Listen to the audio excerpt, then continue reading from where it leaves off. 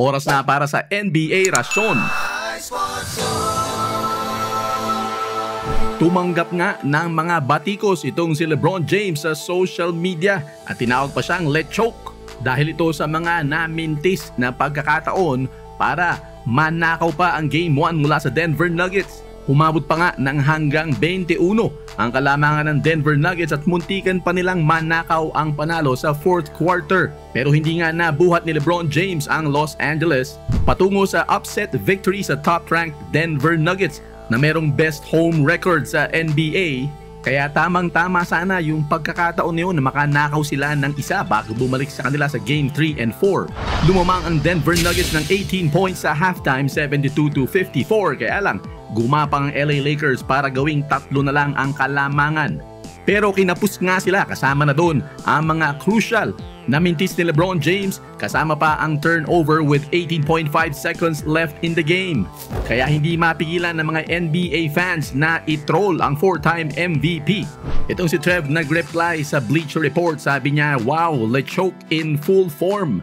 Sabi naman ng isa ay benta daw itong si Lebron James. At itong si Jack sabi ay ginawa daw ng mga referee ang kanilang lahat ng pwedeng gawin para manalo ang Lakers. Ang isa ay sabi, "Lesor loser." Itong si Walter Campbell sabi, "Lemiki's legacy has been carried this year by Austin Reeves and Lonnie Walker in the 4th. Sila raw ang bumuhat." Sabi ng isa pertaining to LeBron James, "Lemiki choking in the clutch. Ano pa raw ba ang bago?" At itong matindi si Easy Money sabi, "Si LeFrod ay wala daw kung walang free throws." Sa madaling salita, hindi raw nananalo ang Lakers kapag walang free throws, pagkukunti lang. Tinagpas naman ng Los Angeles Lakers ang 21-point lead ng Denver Nuggets sa 3 na nga lang sa 4th quarter. Si Austin Reeves gumawa ng 3 3-pointers dyan sa huling quarter na yan. Naipasok ni Lebron James ang 2 free throws, 1 minute and 12 seconds remaining para maging 129-126. Kaya lang nagkaroon ng turnover si Lebron nang sinusubukan niyang pumasok sa loob ng paint pagkatapos siyang pasahan ni Austin Reeves.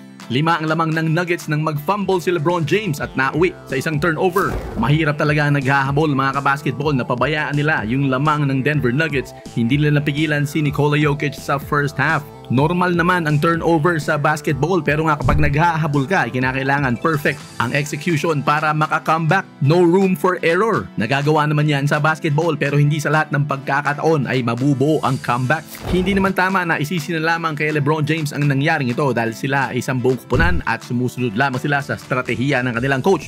Sa katunayan nga maganda yung kanilang ginawa sa defensive end kung saan nilagay nila si Rui Hachimura na bumantay kay Nikola Jokic para si AD ay makapag-free roam sa paint. Pero dahil nakita na yan ng Denver Nuggets, tignan natin kung anong gagawing adjustment ng dalawang kupunan. Pwede kang kumita habang naglalaro sa Epoch Game. Napakasimpleng mag-register. I-click lang ang download link ng Epoch Game sa description ng video na ito. Kopyahin ang referral ID at mag-register. Ilagay ang inyong GCash number. Gumawa ng password. Ilagay ang kinopyang referral ID at i-click ang question mark para lumabas ang 4 na numerong verification code. At pag first time user ka, meron kang free coins na pwede mo nang gamitin agad para maglaro.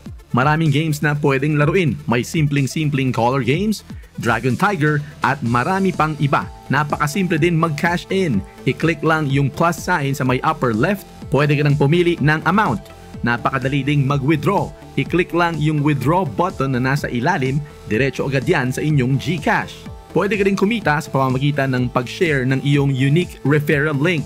Magkakakomisyon ka sa bawat player na gagamit ng iyong referral link sa pag-register. Ano pang hinihintay nyo? Subukan ng Epoch Game, i-click lang ang download link sa video description.